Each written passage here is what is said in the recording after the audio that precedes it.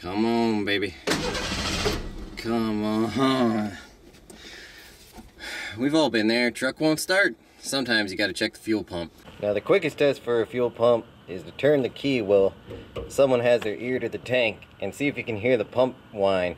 If the pump whines, at least it's getting power. If there's no power, you need to check the relays and the fuses and probably even the electrical connections to the pump. And Fords also have what's called an inertia switch. Sometimes this can trip and you have to press it to reset it or jump it if it's totally bad. Here's how to test for a bad fuel pump. And you don't even have to buy the tools. You can borrow them from AutoZone, O'Reilly's, or any place like that.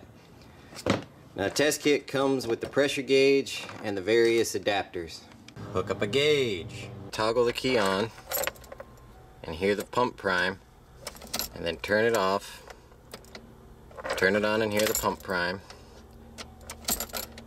And you want to keep doing that till the fuel pump comes up to spec. Start the engine. Watch the gauge. Notice how it's below spec. Because the fuel pressure is low, we want to rule out the fuel pressure regulator. So we want to unplug the vacuum connection and block it off.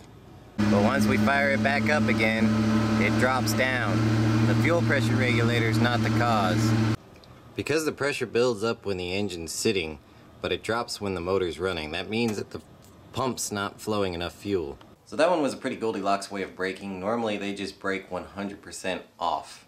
But that's why it's important to borrow the fuel pressure tester and check that the fuel pump's good and the fuel pressure regulator is good. Now that fuel pressure regulator was brand new, so I knew it would work. But if it's having problems, normally what happens is your fuel pressure's in spec, and when you unplug the fuel pressure regulator, nothing changes. Or the fuel pressure is very, very low, you unplug the fuel pressure regulator and the fuel pressure shoots through the roof.